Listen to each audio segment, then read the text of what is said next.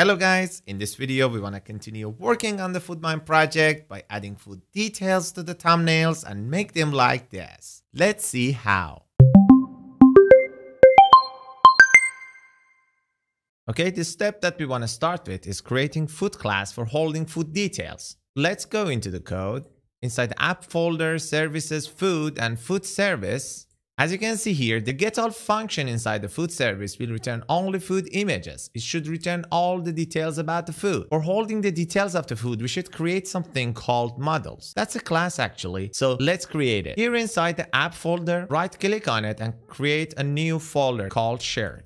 I call it shared because I want it to be shared between services and the components. Create another folder here with the name of models. For holding all the shared models here. And let's create a new file here with the name of food.ts for creating the food model inside it. Let's close the Explorer. Here, you actually need a class. So let's create it by writing export class food.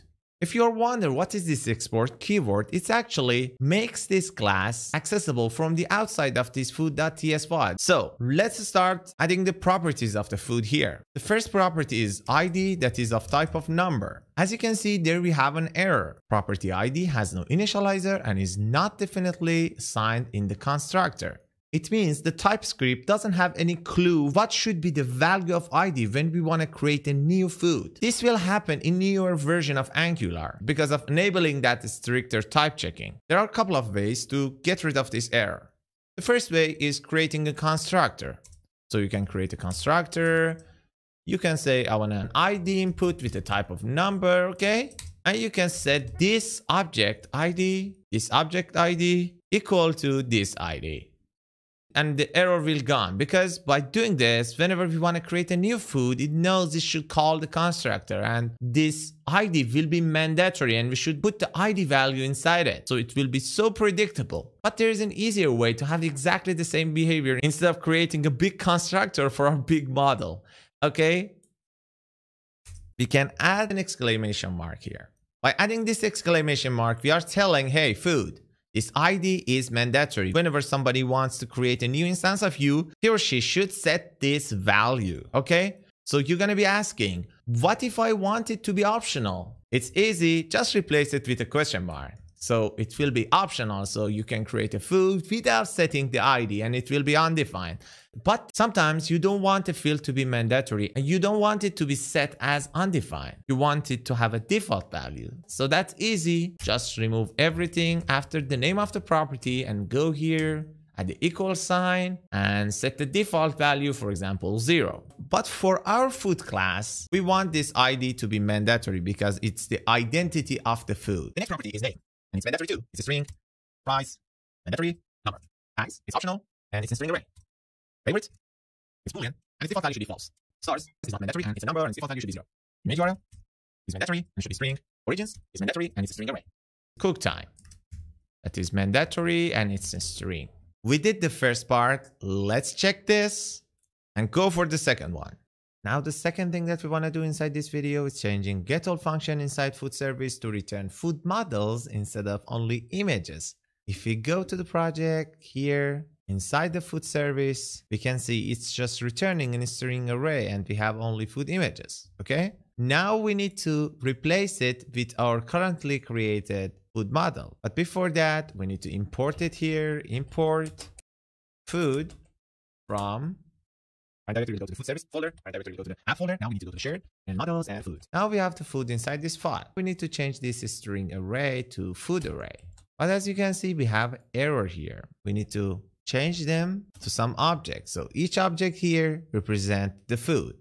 As you can see, by leaving the object empty, it will throw error. If we hover on that, it says is missing the following properties. It says that you can't leave it empty. You should fill these mandatory properties. And that's what we want to do right now.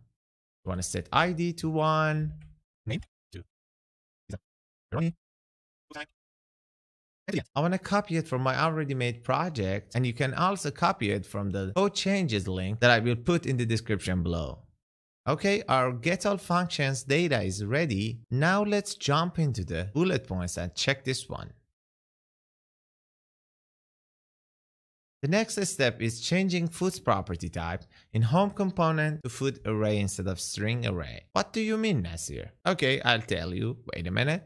Let's get back to the code and go to the home component.ts file. Close this and close this. As you can see, we have an error here. It says that food array is not assignable to a string array. Because our food here is of type string array, we need to change it to food array. But once again, we need to import it here. Here we go. We have the food here. We need to change this string array to food, just like the FoodService. But after doing this, if we go and look at the result, we can see that there is no image. The reason is we changed the food's properties responsibility from holding only food images into holding the whole structure of the food. Now for fixing this problem, go to the template file of home component. We need to set food.image URL as the source of our image. Now if we look at the result, we can see that we have the images back. Okay, we did this part. Let's check this one. Now we are on the most important part of this video, that is adding food details into the food cart list HTML file or showing food details to the user. We want to start from the name. Let's go into the code. Here inside the A tag after image, we need to add a div with a class of content and another div with a class of name. We need to use interpolation here with the value of food.name for showing the name. Now if we look at the result, we could see that we have food names at the bottom of food images. That's what we want. Okay, we did adding the name. Let's check this one and let's go for adding is favorite inside our food cart list. Here inside the code, inside the content class, after the name div, let's add a span with the class of favorite. And I want to copy a hard character that I found from the internet, and you can do it easily. But if you don't want to do that, you can easily copy it from the code changes link in the description below. But if you look at the result, we could see that we have this hard character placed here beautifully. But it's not done yet because it's always red. We want it to be red whenever favorite is true, not always, okay? So let's go into the code. Here after the favorite class, we need to do another interpolation. We should say if food.favorite is true, no class should be added here inside this span because by default the heart is red. But otherwise we should add not class here because if it's not favorite, it should be gray and we should implement it in this class inside the CSS. But since we are not implementing any CSS in this session, it will remain the same. We'll do the CSS part of the food cards in the next video. Okay, but now we did the favorite part and it's time for the stars. The third property that I want to add to the project is a stars or a star rating. Okay, for this property, I want to use an npm package called ng star rating. So let's for it ng star rating. As you can see, the first item in the Google is ng star rating. So we can go into the npm package manager. Here we can install it by using this command and we can use it by following the usage part. So let's start from installing ng star rating inside our project. So let's click on it. You can see it says copy to clipboard. Let's get back to the code. Open up terminal inside a new tab, paste it here. So the project will start to install this ng star rating. Here we go. It's ready to use. Now we can close the terminal. If we follow this guide, here inside the usage part, we need to add the rating module inside our app.module.ts. Let's do it. Inside the Explorer, app.module.ts, we need to come over here and write import rating module from ng star rating. As you know, each Angular project is a module. For adding Angular projects, we shouldn't add them inside the declarations part because we need to add our components and something that is part of this module here. But this rating module is another Angular project and it's another module. So it should be added to the import part. So it should be rating module here. And now we have functionality of this rating module inside our project. Now if we follow this guide, we just need to copy this star rating component into our template. Okay, inside the home component, after the favorite, we can copy this thing, but it's horizontal. Let's make it vertical to have a better experience on reading.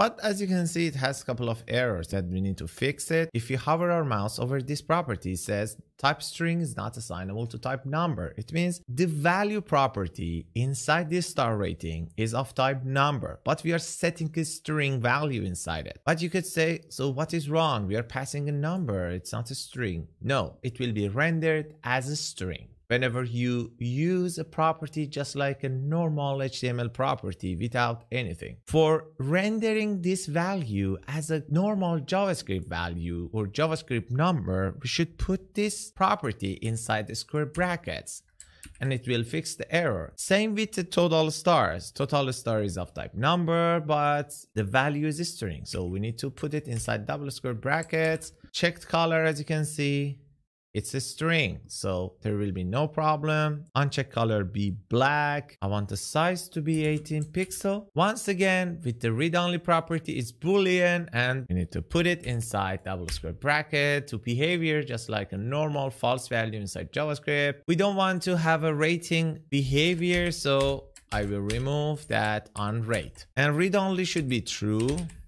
User couldn't be able to change the stars for now because we are not using a backend thing to send this new value to the backend. We are just loading it from our local project. But here the value should not be 5. Here we need to change this 5 property with the value from the food. We easily could write food.stars. So this value will be the stars of the food. Okay, let's see the result. Close this one. As you can see, we have these stars beautifully placed here. Maybe it's better to increase the size of the stars a little bit. For example, make it 20 pixel. Now they are look better. Okay, we did this part. Let's go for the origins. For adding the origins property here inside the code, after the star rating, you need to add another div with a class of product item footer. And inside it, you need to add another div with the class of origins.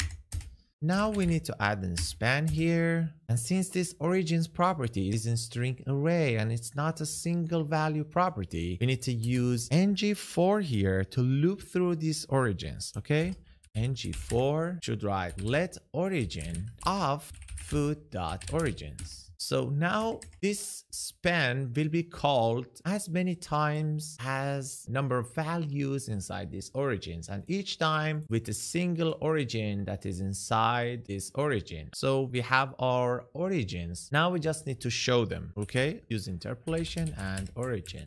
Now if we look at the result, you could see that we have our origins here, but not completely. The height of this part, it's not big enough to show them. It's because we don't want to show these items vertically. We want to show half of these items on the right side. Okay, but for now, because we want to see our result, let's increase the height of these parts. Let's go inside the home component CSS file. Here inside ULLIA, let's increase the height to 25 rem. Now if we look at the result, we easily can see these origins. Let's go for the next item, the cook time.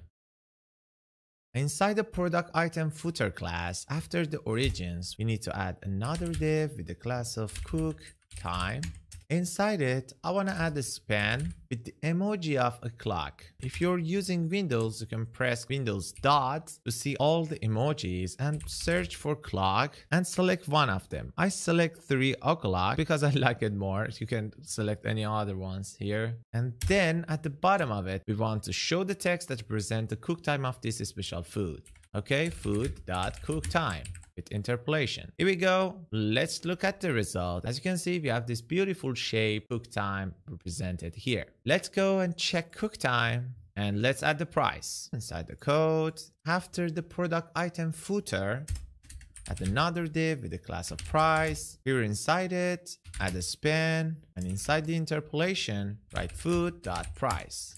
But as you can see, it doesn't have any $sign or anything about the currency. You can add the $sign into our currency property, but there is an easier way inside Angular. You could easily format your output. If you press Shift and backslash to create a pipe, you could see that there is a couple of predefined formatters that you can easily use. Let's choose the currency and see the result. As you can see, we just added the price. In the next video, we're gonna add styles to these cards to put them in their right places. So stay tuned and don't forget to subscribe and hit that bell button to not miss the future videos. And to that time, have a good life.